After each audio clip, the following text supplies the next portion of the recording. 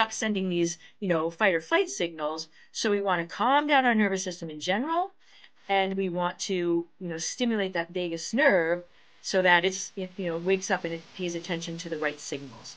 Hi, welcome to the Judy Terrell Show, where I explore topics intended to optimize everybody 50, 60, 70, and above.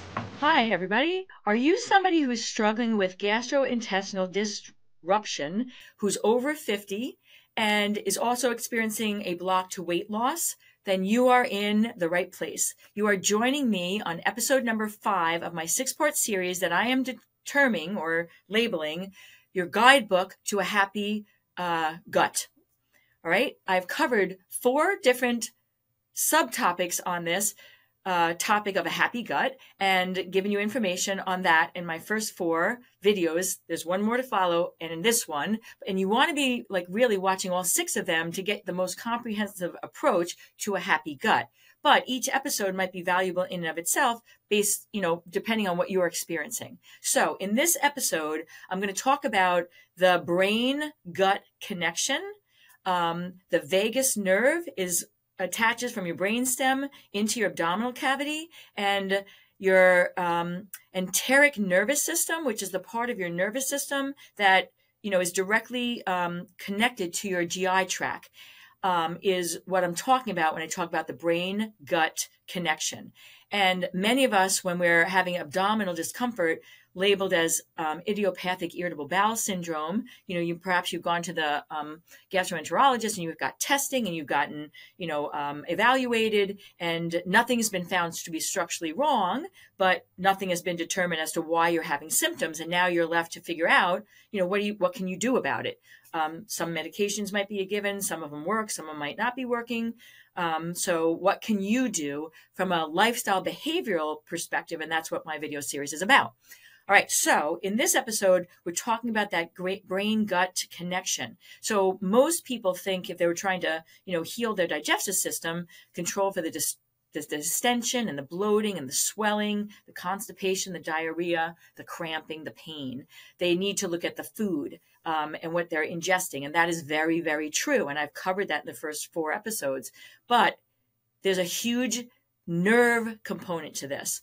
And so if you are emotionally in unrest, if you're under a tremendous amount of stress, then your nervous system is compromised, and it's not the signals back and forth and the messages that are getting sent to your digestive system are appropriate for somebody who's in fight or flight that might have to be running away from a wild animal or, fighting, just to save their life as primitive human beings. But now in 21st century America, we have no physical output. So the messages that the enteric nervous system is sending to the gut are now telling it to kind of shut down and hold off because, other things are important in fight or flight if you had to physically fight or run from something.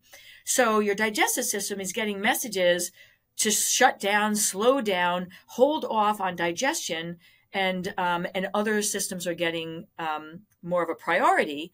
But, in 21st century, it's not episodic stress, it's chronic stress.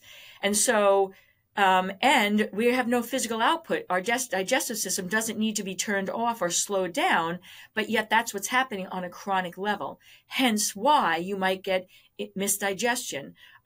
Food might slow down and sit in there fermenting for a longer period of time because of the messages that the nervous system is sending to the digestive system and vice versa.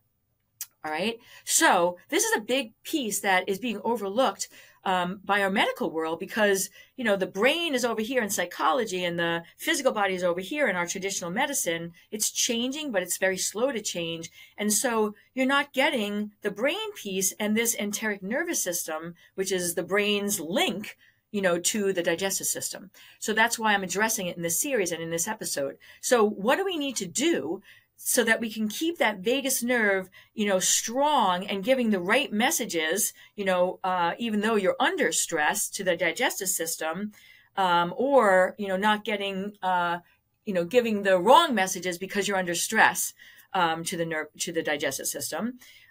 So there's 2 components to this. And the first one is, you got to take on some stress management techniques because, in my evaluation and my experience with working with clients and living in the world of the 21st century myself is that, we're not going to get to the point where you don't have stress or that that you can manage all that comes in. It's growing, I think, in being alive on the planet for 60 years myself, so we have to learn how to manage it, not how to, eradicate it or wait for, the tsunami wave to pass and then everything will calm down, because that's not happening anymore. There are very few, if ever, these calm down periods, right?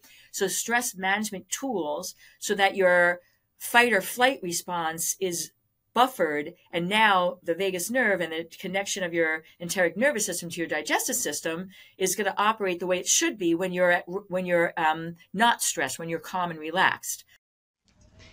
Hi, everybody. I wanted to interrupt this podcast because I want to give you something. Your Second 50.life is my virtual platform that is designed for both men and women over 50 and 60, 70, and 80. And it includes pre-recorded video information on exercise and how to do it, whether you're fit and in good health, or if you have bad knees, bad shoulders, a bad back, whatever. It includes information on how to eat for weight management and how to eat for health management. It includes information on the psychology of aging and what do we need to do in our heads. Because let's face it, this aging thing is not for the faint of heart.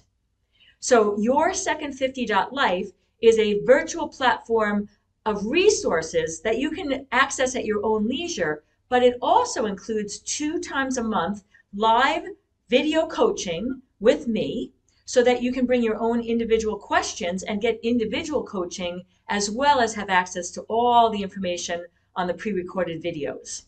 So please check it out, because we're all in this together, and we got this if we work as a team. All right, everybody, back to the show. Thanks. Right, so we have to have stress management tools. Some of the basic ones that I tell clients to do that are easy to do, you just have to do them. You have to take them on and be consistent, is gratitude journal or just reflection of what went right for you during your day, and writing it in a journal at night just before you go to bed, because now your nervous system, your brain, is going to be dreaming on positive things as opposed to spinning on negatives and igniting that fight or flight response in your nervous system, which then is going to make you not digest your food well overnight, which is when you're supposed to be catching up from eating and activity during the day.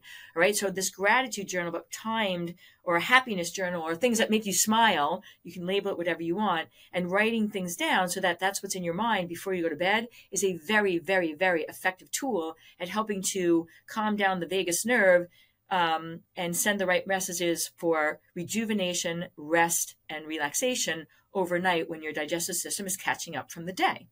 All right, that's the whole premise of intermittent fasting. But if you're intermittent fasting, but you're in this fight or flight stress response and getting the wrong nervous system, messages to the digestive system, the fasting is only going to be so helpful. You have to take on the stress management tools on with that in combination.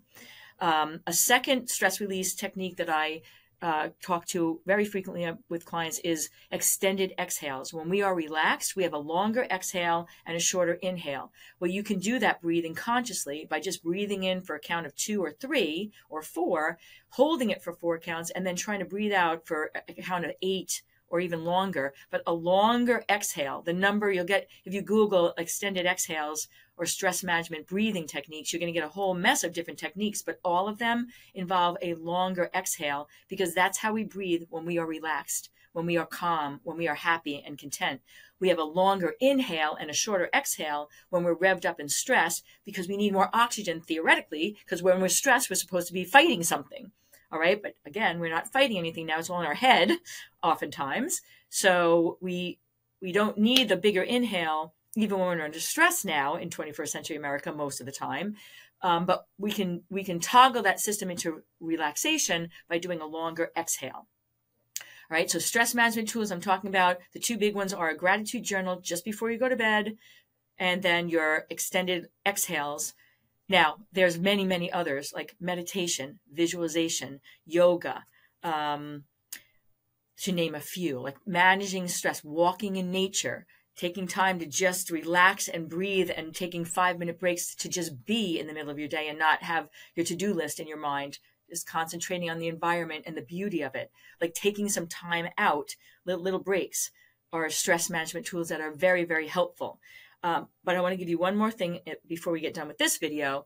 For that vagus nerve, the vagus nerve is closest to the surface of the outside surface of your body at your belly button. So taking 2 fingers and just right like on your belly button or right above it, tapping. So this is what I'm doing, like tapping.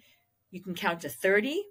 And what you're doing now is stimulating that vagus nerve so that if it's, been overly producing, this stress reaction and sending the wrong messages to your digestive system to cause an misdigestion of food, which is then causing the bloating and the distension and the pain and the constipation and or diarrhea. So stimulating that belly button by just tapping 30 times can, wake up the vagus nerve and tone it. So it's like attentive, and it's like, okay, this is what I need. These are the messages I need to send under these circumstances. And now you're rejoining your enteric nervous system and your digestive system in a way that's going to be more supportive for proper digestion and alleviating some of these digestive, symptoms of pain and embarrassment, honestly. All right. So the enteric nervous system is the brain-gut connection. It can be overstimulated and then get tired and not send the right signals, or be stuck sending these, fight or flight signals. So we want to calm down our nervous system in general, and we want to, stimulate that vagus nerve so that it wakes up and it pays attention to the right signals. All right, everybody, this is episode number 5 in my 6-part series, but it's not the only thing to do for a happy gut. Like, it's one of the things. So pay attention to all, like, go back and watch the other 5, catch the 6th one. You can go onto my platform, yoursecond50.life, where I have even more information, not just about digestion, about just things health related to over 50 men and women, and how to manage weight and how to manage health so that we are living our optimal lives in our second 50. All right, everybody, be well, enjoy the second half of your life. We got this aging thing, and I'll see you in the next video. And if you'd like to have access to some of my additional resources, I can be found at Facebook, Instagram, YouTube, and on my website, www.judyterrell.com.